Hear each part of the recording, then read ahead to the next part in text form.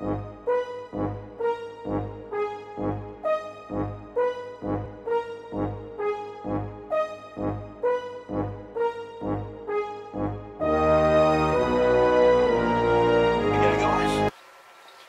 12 volt 35 watt HID, 35 watt car ballast, 35 watt Philips SOX Plus low pressure sodium lamp, 12 volt power supply. A little bit dodgy, wouldn't quite recommend it, but here we go. And away she goes. And we shall come back in a little while when she's warmed up a little bit more. See here the orange is starting to come through in the arc tube. Back again soon. A bit more of the trademark orange coming through.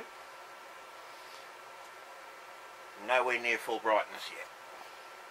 And no, I'm using that to block the thing off so that I don't screw my sight up in the same process. Anyway, we definitely have that orange, and she's getting properly bright. But not quite enough yet. Now we're getting seriously bright. But still, not quite enough.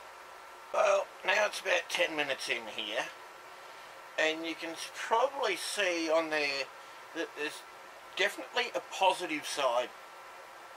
It's glowing brighter than the, well, one side glowing brighter than the other anyway. So it's obviously got a positive side to it. But that's probably about as bright as it's going to get. Can you run a 35 watt low pressure sodium off a car ballast? Yeah. Not 100% on whether or not it's good for it, but it works.